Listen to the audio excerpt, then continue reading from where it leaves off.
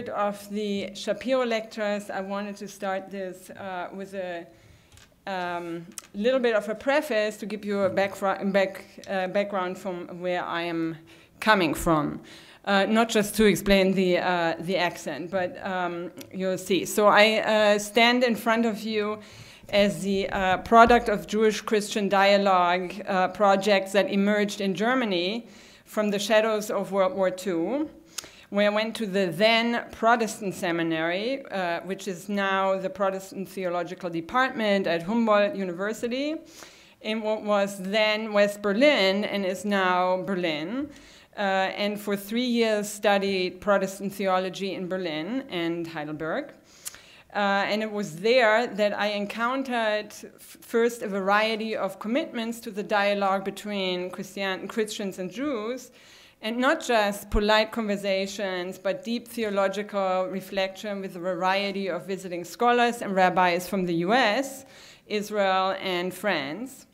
And my own New Testament professor, Professor Peter von der Ostensacken, and John knows him well, started the Institute for Church and Judaism, which enabled a number of such programs, including a visit to Israel, my first one in the spring of 1986, on the eve of the first Intifada, by happenstance, and all geared to instill an ethos of never again in the theological thinking and service of the future ministers of the Protestant Church in Germany.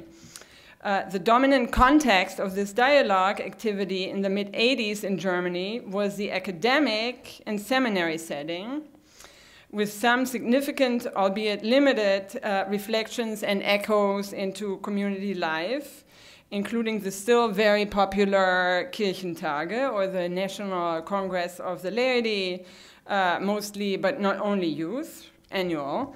The Jewish community in Germany then was, of course, tiny, although since then it has tripled in size due to the influx of refugees from the former Soviet Union. But in spite of that, or in spite of that influx, the numbers of the Jewish community in Germany is still small, although rising.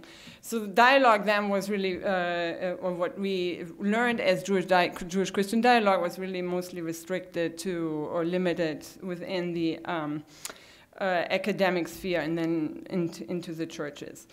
My aha-Erlebnis, to use one German word, or key experience, was coming to the United States, to the West Coast, to be more precise, and to the Graduate Theological Union in Berkeley, a wonderful consortium of theological schools, for what was initially intended to be a year. And the aha-Erlebnis, or the key experience, was to study in a setting where Jews and Christians studied together, which, as you can imagine, was very different from a bunch of German seminarians studying with visitors from abroad, importing knowledge from abroad to a country which had rid itself a few decades earlier from precisely that knowledge.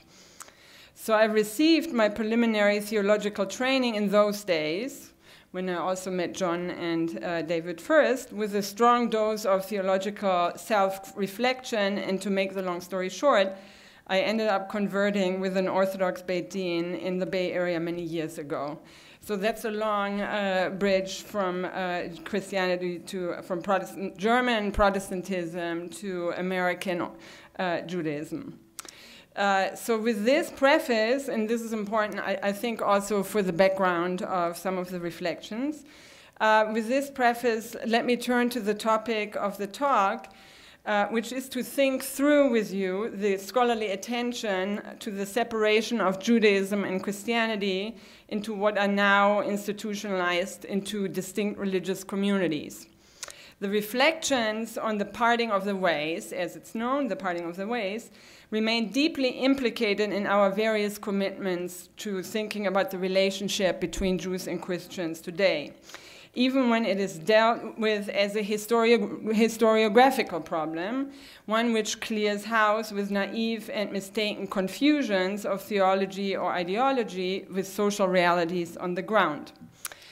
Older accounts of the parting of the ways had by and large assumed that the separation between the two religions was completed by the end of the 1st century of the Common Era, the Christian era, the Common Era, when in the aftermath of the destruction of the Second Temple, the rabbinic movement emerged seemingly as a sole religious authority on the Jewish side, an event typically associated with the legendary Council of Yavne, while a more and more Gentile church evolved on the Christian side in the wake of Paul's rejection of the law.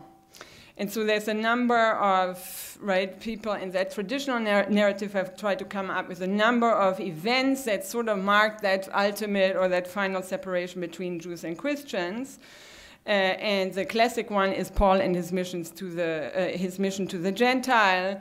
And so I grew up with, or went to grad school with Krista Stendhal's response. That was really, I think, my formative moment. Krista Stendhal's response to Rosemary Radford's Ruther, Faith and Fratricide, and his rereading of Paul. Or some scholars have tried to make the Fiscus Judaicus, or the tax imposed on the Jews by Vespasian throughout the empire, as one of the events that finally separated Jews and Christians, because then Christians could opt out of being Jewish for paying that tax. The Gospel of John, and so there's a variety of it. Have been a variety of attempts to either name a text or an event as that ultimate event of separation. According to that traditional narrative, the rabbis subsequently rarely felt compelled to engage their Christian rivals. They simply ignored the Christians' rise to imperial power and devoted themselves to the task at hand, namely the interpretations of the biblical laws and the development of the legal trajectories from Moses to Hillel and beyond. Early Christian writers, on the other hand, often had to engage Judaism, or did engage Judaism, considered to be their mother religion. That's how people named it. They didn't necessarily think about it that way. Later morphed into what scholars then came to call sibling religion. Alan Siegel's book on Judaism and Christianity as sibling religions. So when they did so, the terms were typically supersessionist, spiteful, or otherwise derogatory. Judaism was viewed by ancient Christians, or early Christians, as an antiquated religion at best, one whose true promise had been fulfilled in Christianity. So by and large, this traditional narrative presented its two protagonists, Judaism and Christianity, as coherent characters with complete and separate identities from the beginning of the story. That is, by the end of the 1st century, if not even earlier, the two characters had become complete. This narrative now has been chipped away at from a variety of sides. So at the end of the 4th century, Chrysostom, just to name one example, John Chrysostom, is still ranting and raving about his people flocking to the synagogues in Antioch on the Jewish high holidays, on Rosh Hashanah and Yom Kippur, because they like to hear the shofar, or because the aesthetic of the fun of the holidays, the dancing in the streets, is described. So Chrysostom, at the end of the 4th century, has to explain to them that those who revere their rival, the Jewish rituals, declare ours, the Christian ones, to be false. Indeed, whatever else one holds of Chrysostom and his rhetoric of abuse, as some scholars have named it, his Adversus Judaeus sermons have turned into a valuable historical source to push forward the parting of the ways. And so now we're at the end of the 4th century, and Jews and Christians are still involved. Clearly, as late as the 4th century, Christian men and women in Antioch still considered it possible to go to both synagogue and church for their religious observance and experience. Even if we can no longer reconstruct precisely the consciousness of these Christians, at least we can say that Christians at the end of the 4th century in Antioch could, it seems, easily shuttle between synagogue and church, and could participate in local cults such as the Matrona synagogue in Daphne for dream rituals and so on. To them and to us, it is Chrysostom's attempt to construct impervious boundaries that requires explanation. Not the mingling, but why people like Chrysostom had to insist on the boundaries should be impervious. And that, I think, is a significant shift in thinking about the parting of the ways in Jewish and Christian relations in late antiquity. One factor in these narratives that is often sidelined, in part due to the nature of our sources, is a connection between religious embodiment and identity formation, with one exception, and that is the practice of circumcision as a boundary marking practice, going back to Paul. Illustrating the important task of thinking critically about religion as embodied practice in this debate. One of the scholars who has played a crucial role in redefining the terms of the debate about the parting of the ways is surely Daniel Boyarin, who also was my doctor father, or Dr. Mutter, as he always said, my Dr. Mother. He liked to play with gender terms. Who made the question of embodiment the cornerstone of his earlier work. So now to quote, and this is the background for what I want to think through with you today, is he says, a contestation around the body between rabbinic Judaism and its Hellenistic, that is Greek-speaking or Christian competitors, whether forebearers or contemporaries, including Paul, manifested itself in several seemingly disparate areas of socio-cultural practice. For Jews in late antiquity, the rite of circumcision became the most contested side of this contention, precisely because of the way that it concentrates in one moment representations of the significance of sexuality, genealogy, and ethnic specificity of bodily practice. And there has since then been a lot of scholarship on thinking about the nature of circumcision. So the contestation of circumcision that serves as a focal point for a whole set of practices, whether marriage, reproduction, and family versus asceticism, as a context for various expressions of Jewish religiosity, is in juxtaposing even hermeneutics such as Midrash and Platonic allegory, is what he calls alternate techniques of the body. Now, it's Paul himself and others following him who supposedly make circumcision into such a focal point. And it is really these claims that are the starting point of my considerations, although to be fair, Boyarin has since morphed many times over since those days. So it's more the argument itself that I want to engage here. So first to the claim itself. It is, of course, not inaccurate for circumcision does play a crucial role in Paul's thinking and other early Christian writers writing afterwards also, about the shaping of the communities in the light of his gospel, beginning with the epistle to the Galatians. The earliest conflicts he describes concern the circumcision of his companion Titus, and he describes a division of labor between him and Peter as one of having been entrusted with the gospel of the uncircumcised versus the gospel for the circumcised that had been entrusted to Peter. And at the end of the epistle to the Galatians, Paul does explicitly make circumcision the antipode of the freedom in Christ and therefore the end of his gospel. So we could go through a lot of evidence, but I'm not so interested in circumcision because I'm interested in women's embodiment, as you see. But I also want to put in, just as a footnote, totally unrelated, but I think highly relevant, is since part of my effort is to sort of sideline circumcision a little bit as the only embodiment of religious identity making in late antiquity, the context shifts a little bit, I think, with a recent and still ongoing contestation of circumcision in Germany and German legislation, where Germany has tried to, many people in Germany in the lower courts have tried to outlaw circumcision as a religious practice, which has then been, as you know from the news, overturned in the Bundestag, but it's still an ongoing debate and gets contested all the time. So that relativizes some of these things a little bit. But we will not spend the rest of this afternoon demonstrating the centrality of circumcision to the Pauline project.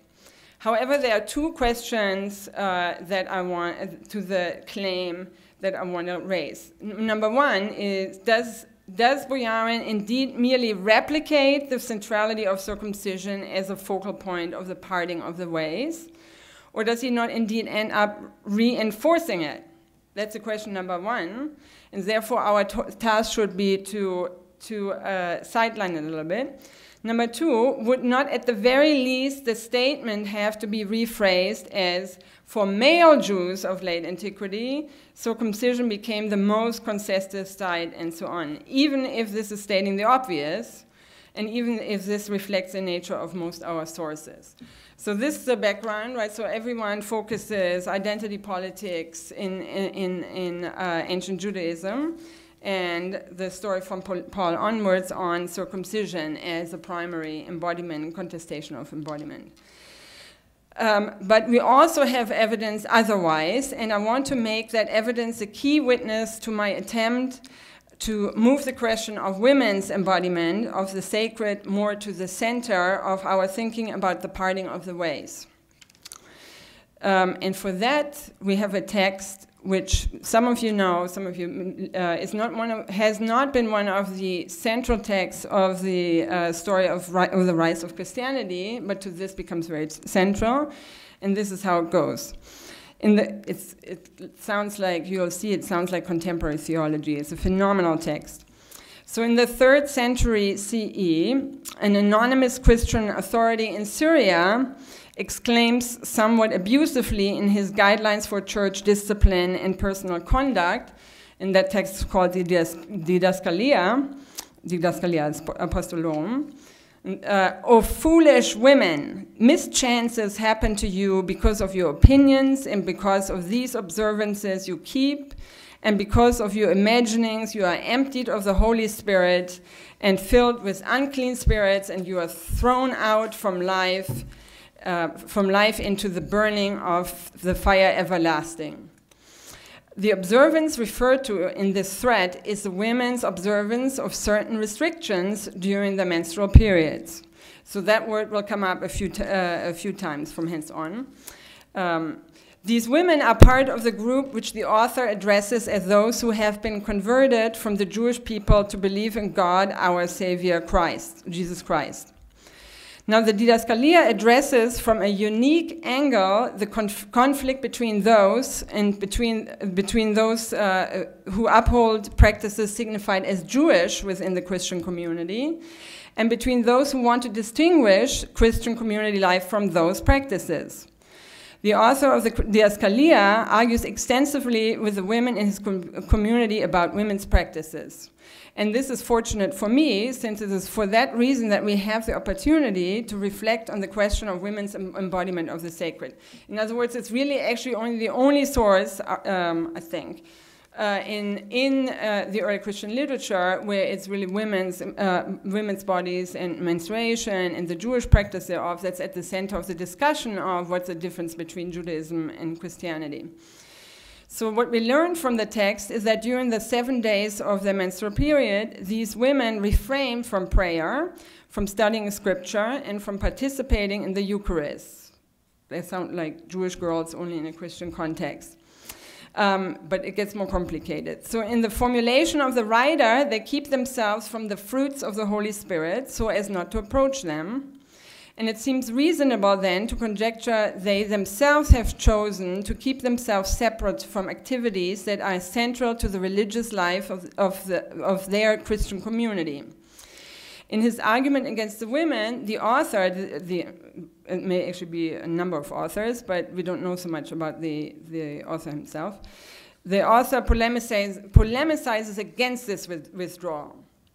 So beyond the women's behavior in the Didaskalia, we may even glean the women's reasons for refraining from participation in community life during the menstrual period from the polemic reaction of the author. Here we have to proceed with caution, since a hermeneutics of suspicion is called for. There is no way of being certain whether the women really made the argument that the author strives to dismantle. In other words, we always have to read these arguments of the women through the perspective of the author who writes the text.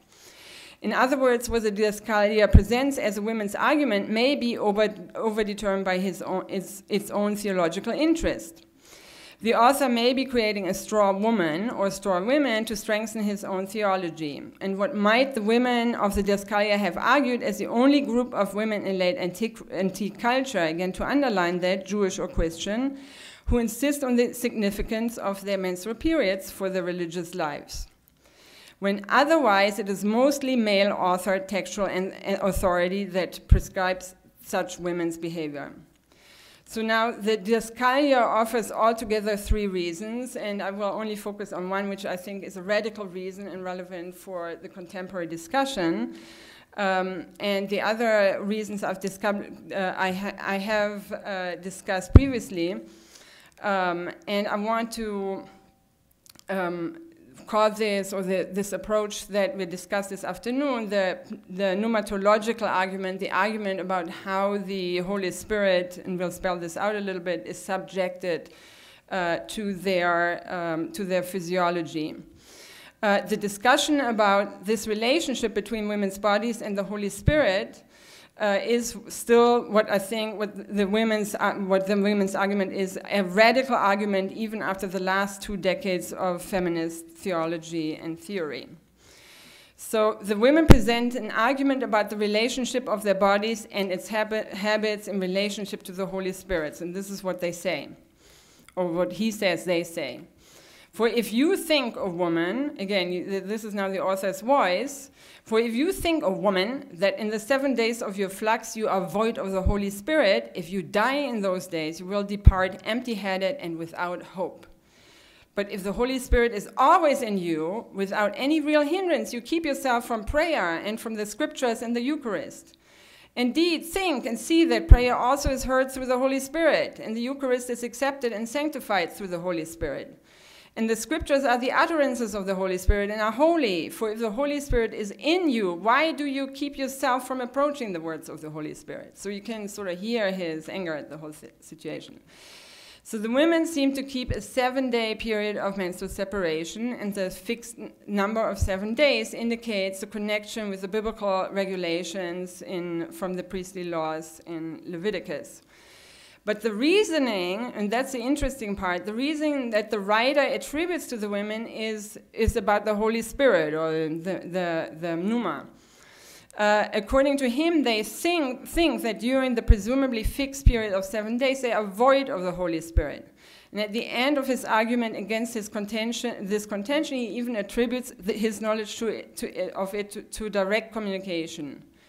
You then, O woman, according to what you say, if in the days of your flux you're void. So, in other words, I'm wanting to make really sure that we can say it's a women speaking and not just a male author using these women as straw people. So the argument is indeed one that women put forward. Since they consider themselves void of the Holy Spirit during their menstrual period, they refrain from the three central works of the Holy Spirit. In its argument with the women on this point, the Didaskalia lays out its doctrine of baptism. Throughout the document, the author elaborates on the centrality of the rite of baptism. Baptism, which apparently is not a given at that point, baptism is the rite of entry into the discipleship of Christ and into what he then calls, in the text we only have in Syriac and Latin translation, but originally it was in Greek, supposedly. So he calls that the Catholic Church, with its receptacle of the Holy Spirit. And there, even in the Syriac, Catholica, in the sense of the universal church. So baptism signifies filiation with God and the bishop as God's servant and mediator. And what he says is the bishop is a servant of the word and mediator, but to you, a teacher and your father after God, who has begotten you through the water. But beyond and above and beyond everything else, he emphasizes the, quote, unbreakable seal of baptism that signifies the forgiveness of all previous sins to everyone who believes and is baptized, and his former sins have been forgiven. So in spite of this tenet, however, the text often appears to be preoccupied with the problem of misconduct after baptism, and especially misconduct that provokes the forgiveness that revokes the forgiveness in baptism. Such misconduct can be described as doing quote, again, the abominable and defiled works of the wicked heathens, meaning that the new converts do not sufficiently distinguish themselves from the behavior of the pagans.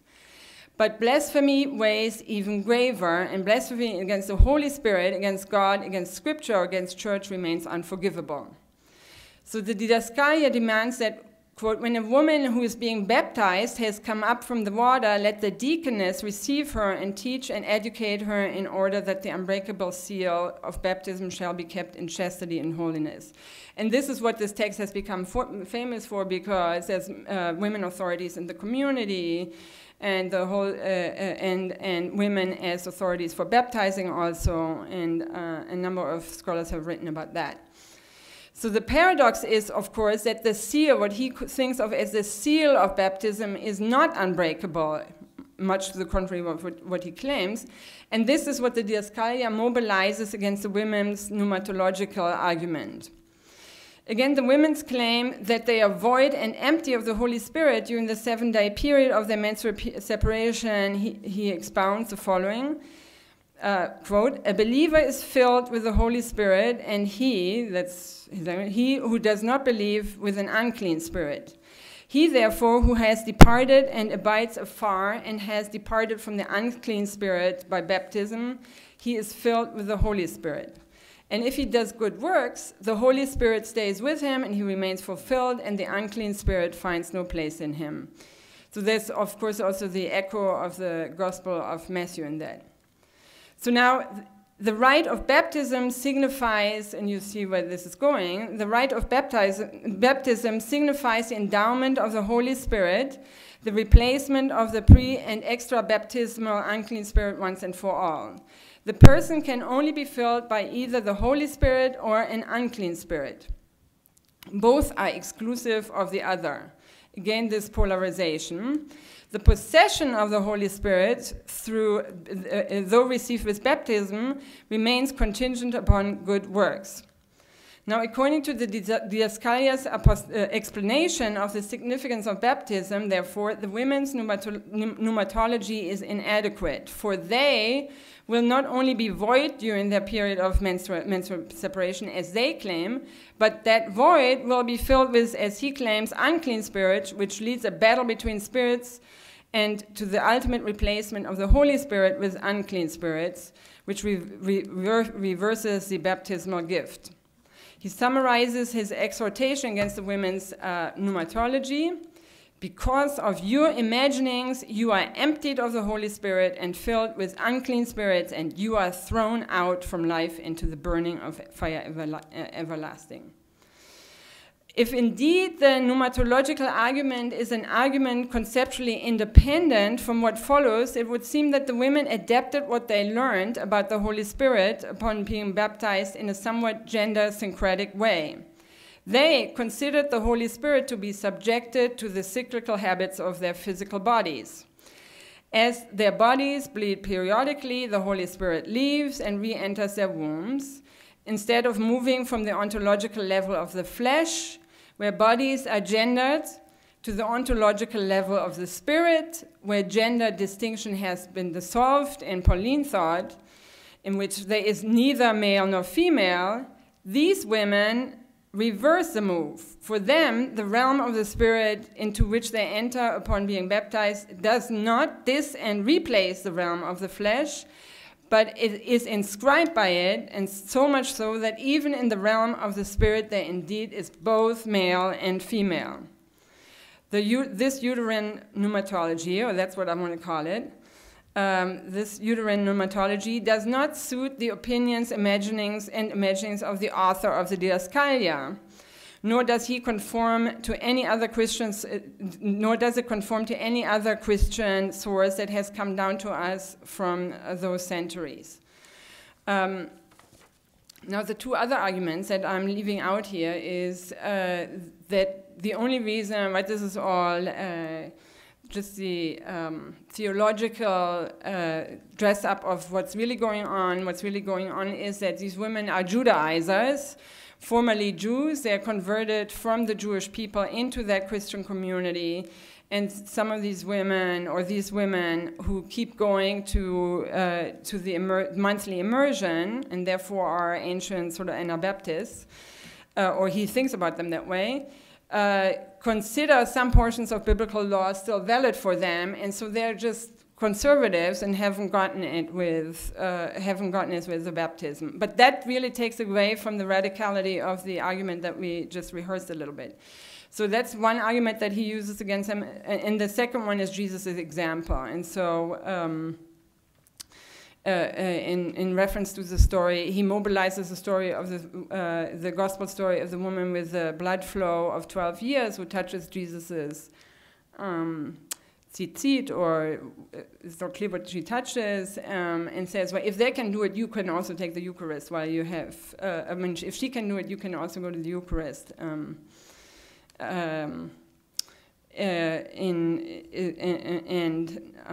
not be penalized by that. So from the argument of the Didaskalia, it appears that at the beginning of the 3rd century, there were women in a certain Christian community or in certain communities in the cultural sphere of Syria who had come from a Jewish cultural background, Jewish religious background, and these women continued to observe menstrual separation, and this observance may have provided them with an important link between their old community and the new one, between their previous religious lives and their lives within the Christian community. It is not entirely clear how they would have understood the continuity between the old and the new, nor even how this continuity is to be imagined, for it is not entirely clear from what kind of Jewish background they came. In fact, in early rabbinic texts, the literature that I study, the literature of the rabbis of approximately the same period, these texts allow women during the menstrual period to read the Torah or otherwise study rabbinic texts. Do these women in the community of the Didaskalia come from a Jewish community which did or did not entirely base its community life on rabbinic interpretations of Jewish practice? Or if their former Jewish community was determined by a rabbinically circumscribed life, had the women already refrained from religious activities such as reciting the liturgy and reading the Torah? Or did they change their practice when they became members of the Christian community, when they were baptized? Some of that we'll never know.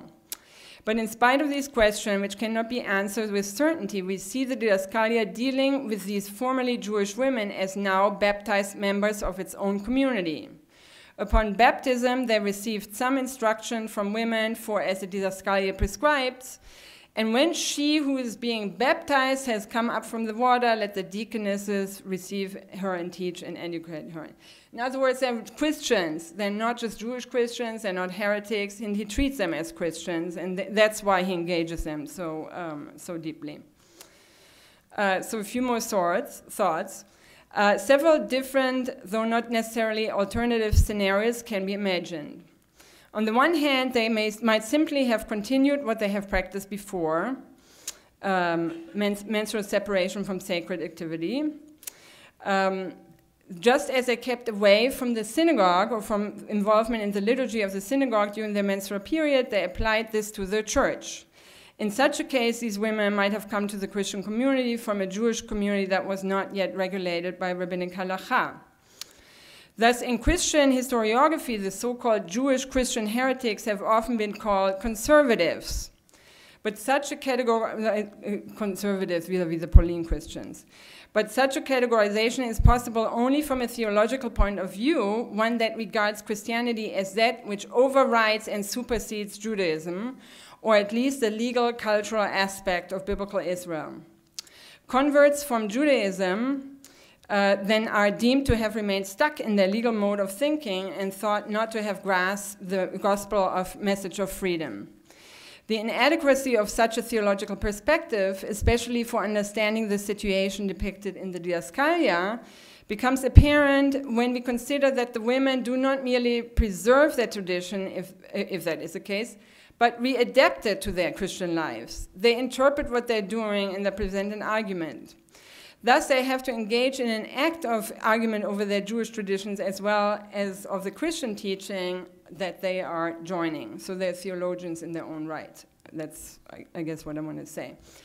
So on the other hand, the women may not have kept themselves away from the synagogue, but began to abstain from attending the church assembly when they joined the Christian community, because the church assembly might have had different symbolic signification to them. That is, they regarded the church, and especially the Eucharist, as the fruits of the Holy Spirit, as a substitute for the temple and a sacrificial cult. In this case, women should be cast as innovators rather than as conservatives.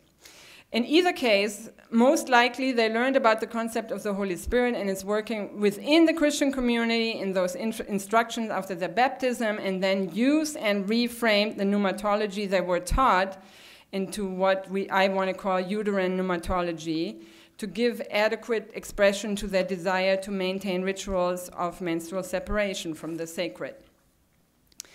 The question I want to consider at the end, then, is whether these women acted primarily as former Jews or as women. Of course, this question can only be asked on a conceptual level, for in reality they cannot be separated. But the reason the question needs to be asked this way is that historiographers of early Christianity have so far always only considered the first part. They're Jewish Christian heretics and so on, to the complete neglect of the second. So the controversy in the Didaskalia has been almost exclusively treated as one between the so-called Jewish Christians on the one hand and the perspective of Catholic Christianity on the other, which the Didaskalia claims to defend, however questionable their claim to Catholicity may have been. So a lot of scholars actually point out that the perspective of the author is not so orthodox itself. He ends up using very sort of almost rabbinic sounding arguments in order to refute the women. So as far as the women in the Didaskalia are concerned, we can claim with certainty that they understood themselves as Christians and not as a separate syncretistic group of Jewish Christians.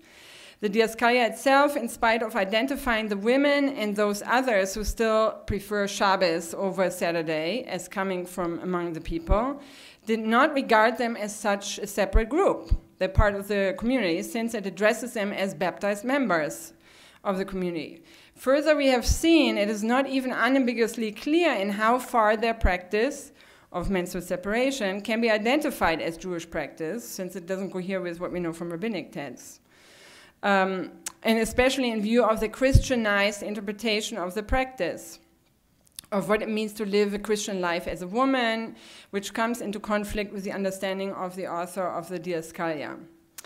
But what if we turn away from the question of their Jewish motivation to their motivation as women? And that's now my last concluding thoughts. Can we even ask that question beyond the arguments that we have seen them advancing? Clearly, the women themselves have not made an explicit case for their behavior. Nonetheless, I would like to propose that if we contrast these women's behavior with the majority of early Christian discourse on virginity as the ideal of Christian womanhood, it is possible to reflect on the significance of their behavior as a gender-specific behavior. For the Didaskalia's women give a positive signification to their embodied lives, embodied not in a static physicality called flesh, but embodied in a living body which undergoes cyclical changes. Instead of transcending the body in order to free themselves from the shackles of bondedness, and that would be the language of someone like of Origen, the bondedness in the flesh, they affirmed their embodied lives by endowing the body with significance regarding their connection with the spirit or the presence of the divine.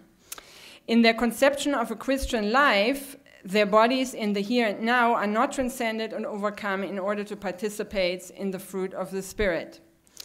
Or, in terms of the pneumatology, the spirit that they received upon baptism remains subject to the habits of their female body.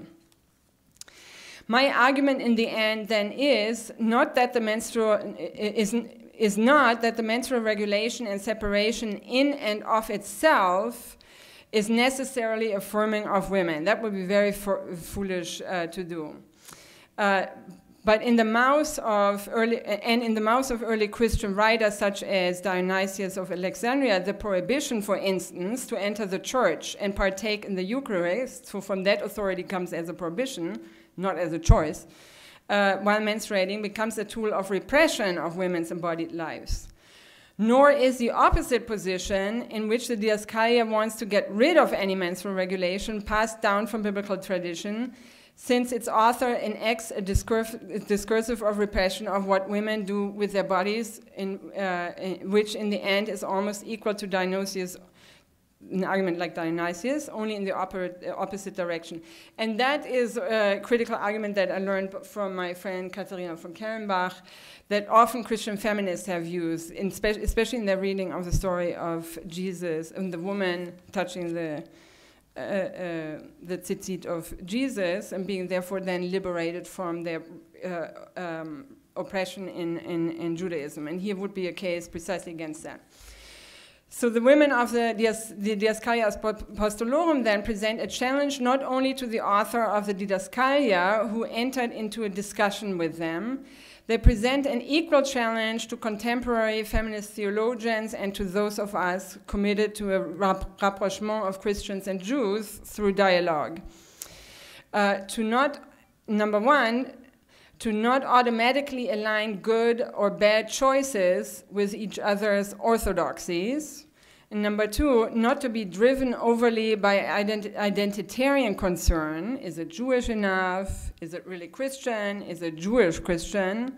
Is it heretic or whatever? But to actually really engage the argument and the theology. And number three, not to fear intimacy, as is something that the Didaskalia women also represent. We may yet discover common languages of embodiment if we really engage each other. Thank you.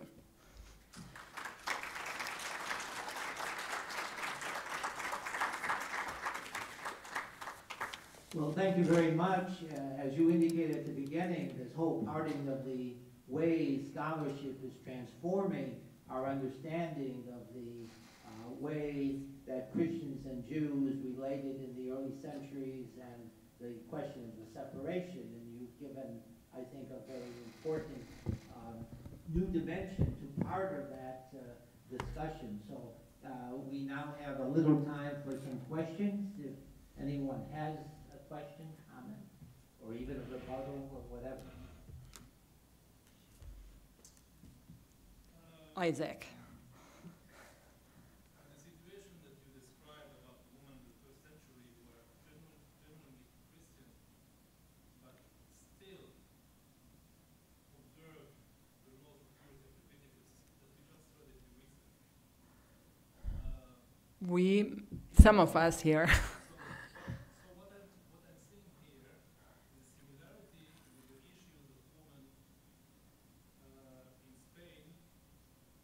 The conversas, even those who genuinely accepted the Holy Spirit, still had this ambivalence and observed the laws of purity, masturbation, 14 days, and after giving birth, and all of that. And they were castigated by the Inquisition investigators, you know, for Judaizing, while they were, some of them were genuinely Christian. So the situation is very, very similar to what happened in the 13th, 14th, 15th century in Spain during the Inquisition. Yeah, that's a very nice, very nice sort of parallel to that. I mean, in a way, the gift that we have with this text is, I mean, if one reads this, and some people have argued that in the end you can't really use this text as a women's text because it's still a male-authored text, and therefore we're limited. But that's the nature of the sources that we have. And in the end, I still think I have a pretty good case with that. So, but then I can say, right, the gift that we have with that is that in here we have actually a sort of theological argument, and that I want to see as a radical moment of that, where the women argue for it, right, and sort of are not bound in that in that sense by, okay, it's either a Jewish thing or a Christian thing. Within this context, this is how we really think about it theologically, to keep going to the mikvah, so to speak, or keep going to the monthly immersion and interpret in this kind of way, right? And so, I mean, the situation is similar. And what would be nice is to have literature from the women themselves. I mean, arguably, I mean, I don't know the situation for the conversos, right? Whether there is in the end, and I doubt it, but that whether there is literature that develops this a little bit more theologically. So in a way, you could almost say, right, this is this material opens a moment, a theological moment of sorts, in the 3rd century, and then it comes to an end, and that whole discussion is then reopened only in the 20th century with Jewish feminist theologians who are trying to reinterpret what we do with all this stuff. Is it inherently sexist? Is it inherently patriarchal? I mean, that was sort of the point of my book in exploring that part, right? But I mean, if one reads, and that is to connect it back with John's opening of the discussion, if one reads it sort of in the context of Jewish-Christian dialogue, right, then I want to sort of push this a little bit more and say, what happens when you actually engage a theology of embodiment and you're not so worried about the orthodoxies that we're all bound to or that we're supposed to bound by, but yeah. So I don't know, Isaac, whether there is any literature, right, from the 15th century, from the women themselves or developing it. There is some research being done on this subject. There is a book. As a matter of fact, I remember well, this was a PhD thesis for a woman who was studying the archives of the tribunals of the Inquisition in Spain, and this ambivalence that the conversos had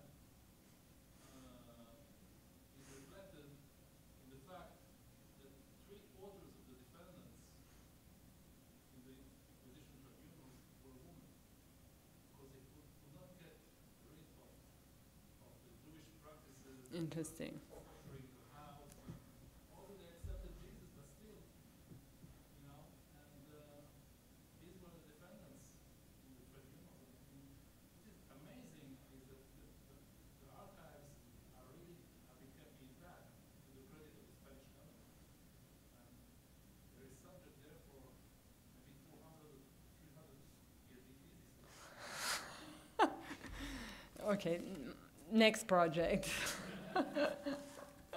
The story continues. Yeah, no, but that's really interesting. So I have to look at that a little bit more. Well, I'll put a question out there. This new scholarship that you certainly are bringing forth as part of the larger parting of the ways movement, if you want to call it that. Can you offer any reflections on what you think it might signify for Jewish and Christian identity today? Or is it just kind of esoteric knowledge? You mean the parting of the ways in general, or this particular? Well, either or both. I mean, I want to say, I keep thinking, right, the people who write and think about the parting of the ways as a historical question. How can I talk in a meaningful way about the separation of two religions in some kind of way? Right? I mean, in some kind of way, and I'm not sure that does entirely justice to this, but in some kind of way, many of these people, of the scholars, are working on that. Even though overtly it's a historiographical problem. How do we read the sources, right? How do we how can one think about religion as not just a product of a bunch of intellectuals or an elite, the church, whether it's the church fathers of the rabbis.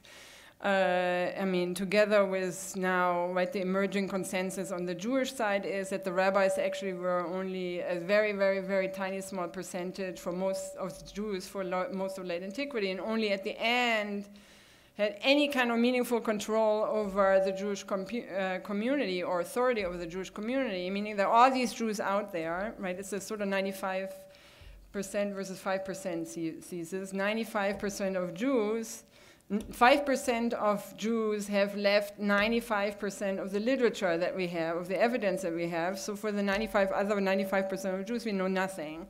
I mean, we have material evidence on that, so it's a little bit of an overstatement in a way, right? But arguably that 95% was not so overly concerned with defining themselves in orthodox and very strict boundaries and whatnot, when we're happily engaged in various ways in their cultural environment. And that's true on the Christian side the same well as, the issue with Christendom sort of shows. And so people have become more critical on, right, in that parting of the ways kind of scholarship to sort of think about what's the elite versus the laity, what do we know about the laity, is the whole issue of defining boundaries really only concerned for the theologians and the intellectuals, but the people on the ground don't care, right, which is not necessarily true, but at least it has to be asked as a question.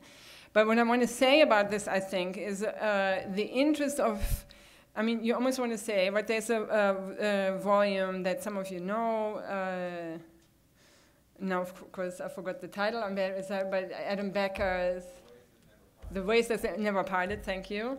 Right, so this is driven by contemporary concerns, little bit understated, but is like, right, how long and how deeply both Jewish and Christian writers, but the communities also remained involved with each other, and somehow, of course, that's connected with this sort of desire to also, right, and that I mean, because self-respecting academics don't want to don't want to be regarded as theologians, God forbid. And we have that, I mean, obviously in religious studies departments, these fights all the time, starting with hires. Right, but I think that's a narrative underneath. The concern is that how can we bring the communities back closer together without being syncretistic in the contemporary, right? And that's sort of the trajectory of that, I think. Yeah, my question was prompted. I mean, a few weeks ago, at least parts of the Christian community celebrated Holy Thursday. In the Catholic community, it is supposedly a celebration of the founding of the church by Christ. But can we really say that Christ founded the church when we begin to know these, as though it was a totally separate, distinct institution, when we begin to see all this history, some of which you presented?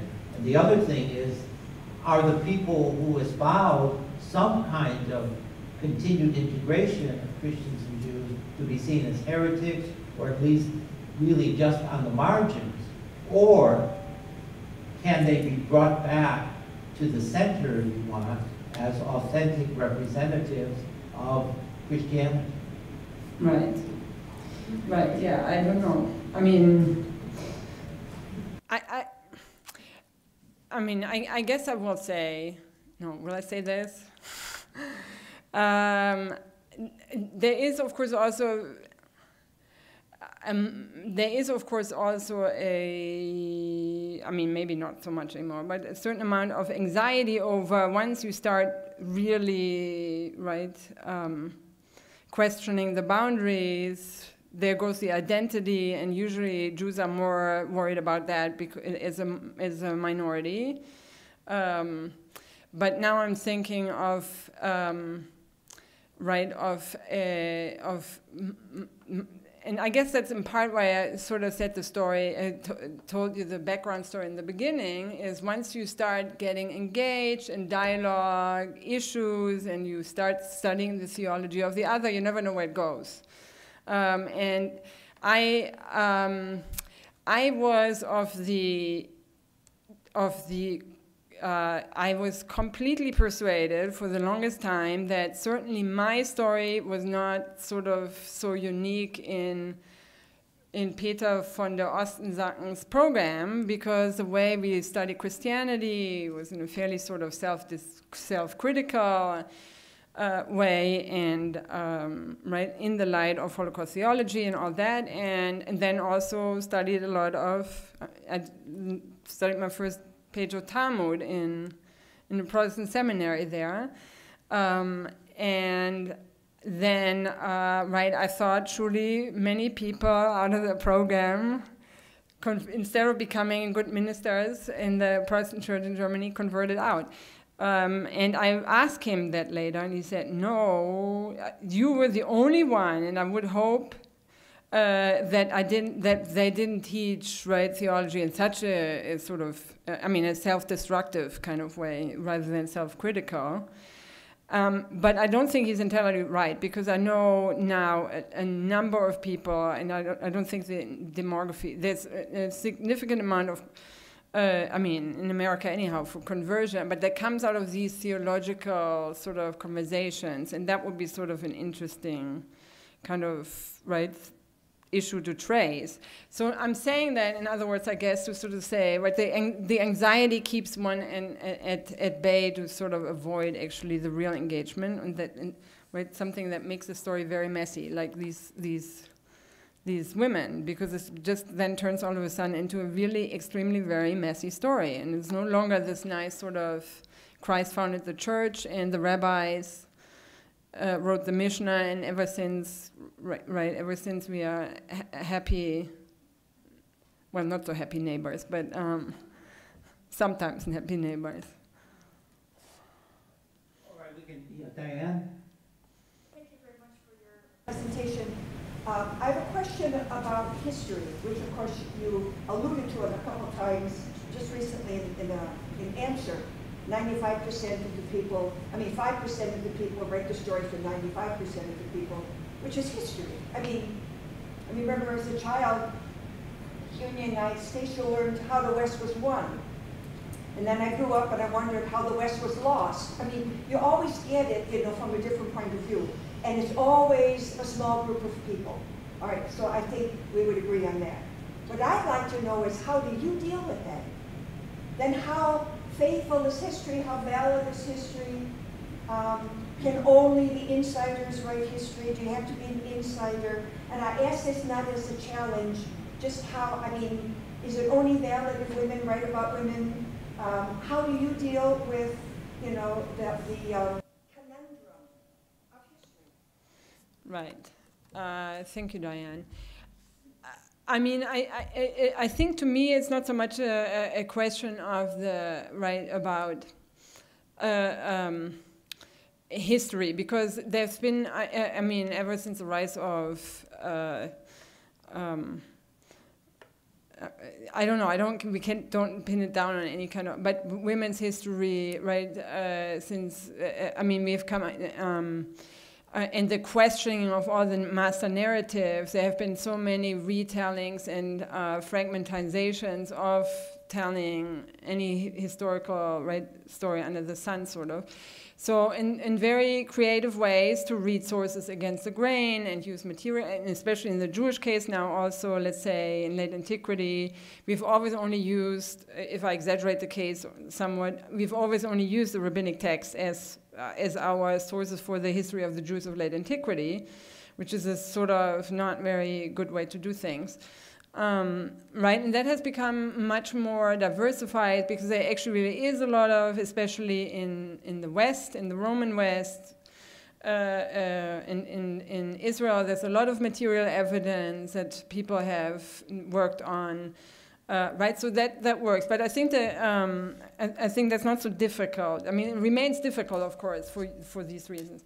But I think the issue for Jewish and Christian women, and for Jewish women even more so than Christian women, arguably, is that the sources that our canonical sources or our authoritative sources, let's say in my case, the Talmud, is there you have a 95%, right? You have and that source is a tremendous, I mean, the main resource of Jewish thinking, Jewish language, Jewish law, Jewish whatever, right?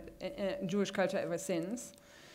But there's no women in there. There's 3,000 men in there. There's not a single woman. And then there's 3 women that are named, but not a single woman wrote anything.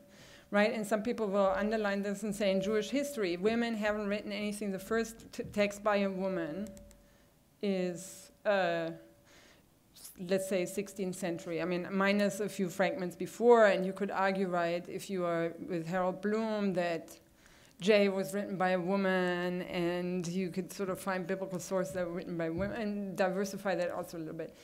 But the problem is there that what you're doing then, right? And so that's where sort of some of these sources are so important to foreground and move them a little bit in the center rather than just always making Paul's concerns the main concerns, right? So that's sort of the attempt to push that a little bit. And how would we, and you run at a certain point, you run into a limit, of course, because you can't rewrite things.